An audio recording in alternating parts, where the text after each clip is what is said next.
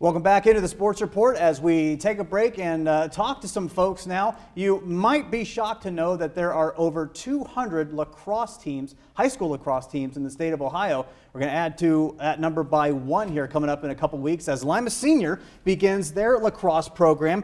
Joining me here tonight, we've got head coach Nate Garlock, junior Alan Madlock, and junior Cole Miracle. Guys, thanks a lot for coming out. Hey, thanks for having us. Really appreciate it. Thank you. Coach, going to start with you. So, talk about kind of what was the process in getting the team started? What kind of brought all this on?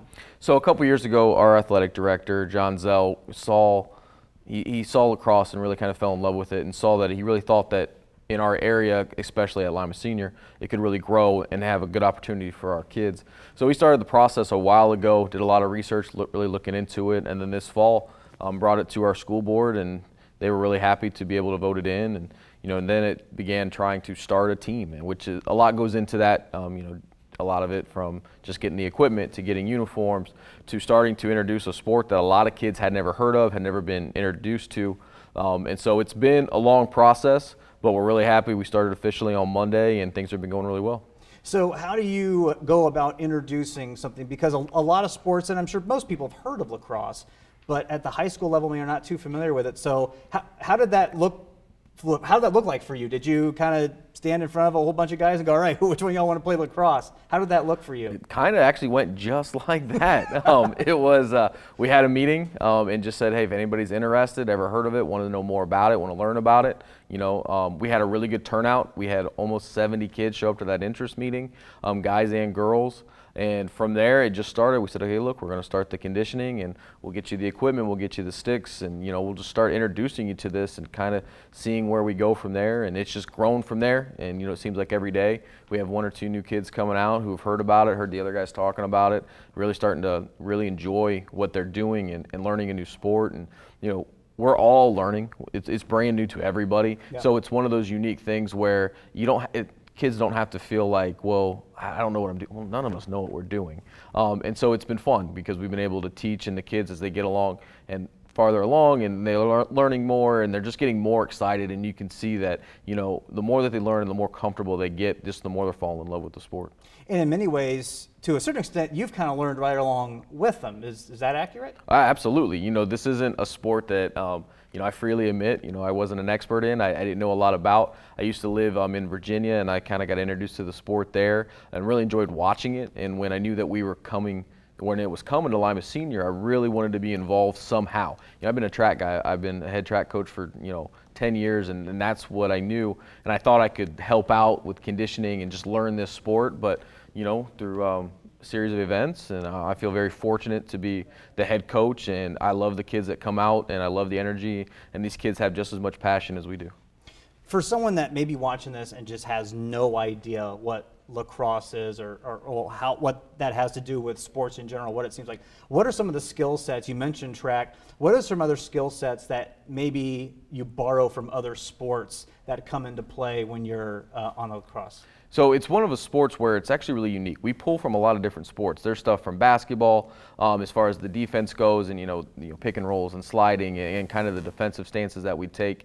You can do different things. Soccer. It's played full length. There's a lot of running. It takes a lot of endurance.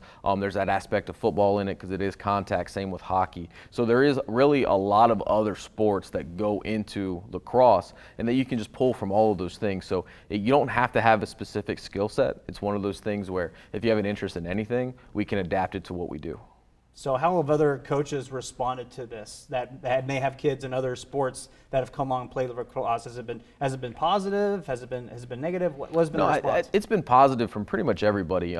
We've heard a lot of good things. I think other coaches enjoy it because their athletes are going to come out, and now they're doing something in the spring, and maybe before they weren't. They're being active. The conditioning's coming up. It gets the football guys ready for summer ball, and it keeps the soccer players ready to go as well. And it just feeds into a lot of other things that they do. So the coaches have all been very excited about it. Everybody's really embraced it, especially at Lima Senior. And we hope moving forward, as more people are exposed to it, we start getting a lot of the people in the community interested in it, get a lot of people out, and we just really want to grow the sport. So Cole, let me talk to you for a second. Talk about how you got involved into it. Like when you saw. Did you see Nate talk about it, and was there just a lacrosse-shaped hole in your life that you wanted to fill, and this was like a perfect match for you? How did you get involved with this? So my brother played lacrosse in college for Findlay, Okay. and so that really exposed me to the sport. And watching him play, it really, it was a sport that I really wanted to play. And for a few years, we heard some rumors that lacrosse was coming to Lima Senior, floating in the air. And when we finally got a team, it was just something that I had to hop on. The opportunity I had to take, and just from there, it's just been amazing. Alan, can I ask you the same question? What got you involved in the team? I was watching YouTube videos and I liked it, and then I heard about it and then I joined, and it was I love it now. Awesome, awesome. What's been the reaction, and I'll go back to you for a second, Cole. What's been the reaction from your friends? Like you've told some of your friends, hey, I'm going to be going out for lacrosse, and what was their reaction to that? It's funny that you ask, because I've been asking a bunch of football players from our school, and they all say they're scared. Like they're scared of the contact, and that confused me. I was like, you play football, but you're scared to get hit by a stick. And it's just kind of funny. It's just stuff like that. But everybody in the school seems like they want to try it, and like our coach said, more and more people are coming out and trying it, and everybody that tries it said they loved it. So, I mean, it's been honestly amazing how the schools come together. Now, how much, Alan, I'll go to you with this one. So how much practice, conditioning, how much team kind of building activities have you guys been able to do yet, or has that not really ramped up yet? We actually did a lot. We worked together with passing and drills. We do drills together and run together, and then we communicate with each other more. So we're just bonding a lot. And how long has that been going on? Has it been for last few months? Yeah, for a few months now. For a few months? All right, awesome. Yeah, I'll give Alan a lot of credit. A lot of these guys had other sports that they were involved in, a lot of things that they were doing, but we did have a core group of guys who started coming out December 1st, conditioning 2 days a week, meeting in the weight room 6 a.m., a couple days a week as well. And Alan's been one of the leaders. He's really held that together as we've been waiting for the rest of our team to join. So him and Cole brings a leadership to our team that I couldn't ask more for. First match on your schedule is Winton Woods coming up on the 4th of March, I believe. What do you look for from the Warriors? So it's going to be a learning process for us. It is the first time that any of our guys are going to be out there and playing. We're playing a scrimmage, so it's going to be Winton Woods. We also play Miamisburg that day. And we're really just going out there to let them see the things that they're doing, to translate it into a real game feel, and let them see where they're at. It'll be the first time that they're having somebody line up across for them and saying, hey, let's get after it.